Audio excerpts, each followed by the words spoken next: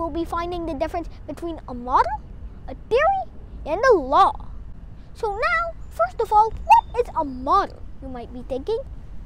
A model is something you can use to, well, model some natural phenomena like an apple falling or a moon orbiting the Earth. So, for example, let's say I wanted to, well, model the moon orbiting the Earth.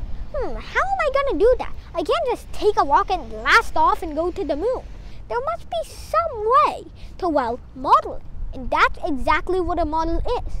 Now, let's imagine up a model.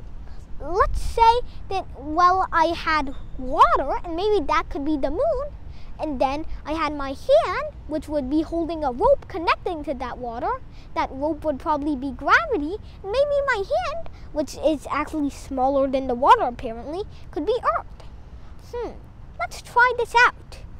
This water, it's real water. You can see it. Now let's see what happens when we drop a coin in it. This is a bucket of water. Now, of course, you know it'll spill out if I flip it upside down, just like when an apple falls, it's just being pulled to the ground and there's no other force. But here I have this rope, which is gravity, and here I have my hand, which will be Earth. I will hold it a little like here.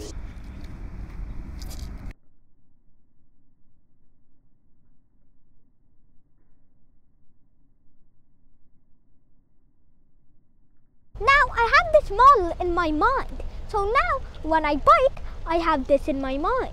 When I go to sleep, I have this in my mind. When I wake up, I have it in my mind. So that means that with this, I can formulate a theory. Now, what is a theory? Well, a theory is something that is hypothetically testable. It's a hypothesis that is testable. So it can be clarified right or wrong by some certain experiment. So that's what a theory is. So my theory is that this is almost exactly how the moon orbits the Earth. But the thing is, there's no rope between the Earth and the moon. At least we can't see it.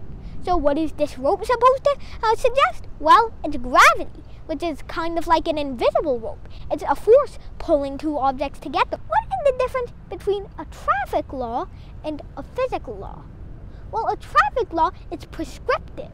You don't have to follow it. You have physical laws that describe a number of natural phenomena. So now, I'm going to use my model of a water bucket and a rope, and I'm going to use my theory that, well, centripetal force, velocity, and gravity are all related in some way to formulate our final equation that is a law, which would be the centripetal force is equal to the mass times velocity squared over r.